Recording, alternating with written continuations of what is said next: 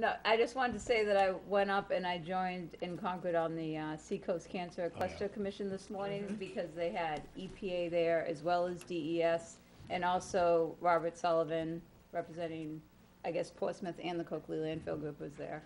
And I didn't do anything at the meeting. It was Attorney Gerald that really threw EPA, DES, and Coakley Landfill threw a wrench in there. He pretty much just said that the professional that we hired, Tom Ballestero, who actually taught many of the people who are running the Environmental Protection Agency today, had suggested months ago at a Northampton public meeting that he was concerned that we were trying to get Coakley to set up additional monitoring wells to find out what was coming out of it.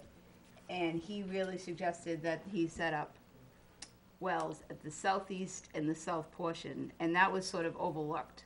And it's been overlooked, and no one ever brought it up again. And Mark brought it up today in front of the commission, and the commission pretty much have forced both the EPA and DES to recommend it at a meeting they'll be having this Friday, which of course is not open to the public, but hopefully minutes will be taken for it between EPA, DES, and the Coakley Landfill Group.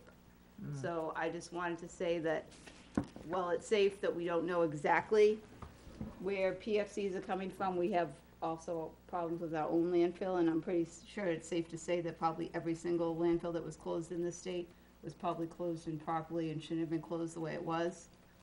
We still have a lot of test work to do, but I think that Coakley, if they are a suspect, then they need to be held accountable for producing the records that I think should be made public. And according to the Hampton Union yesterday, Attorney Sullivan says that those records will be produced by Wednesday of this week. So hopefully that will actually be the case.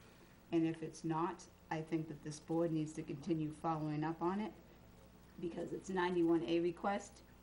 The organization represents mostly municipalities, and the money that is being spent by municipal taxpayers. So I feel that we do have the right to know.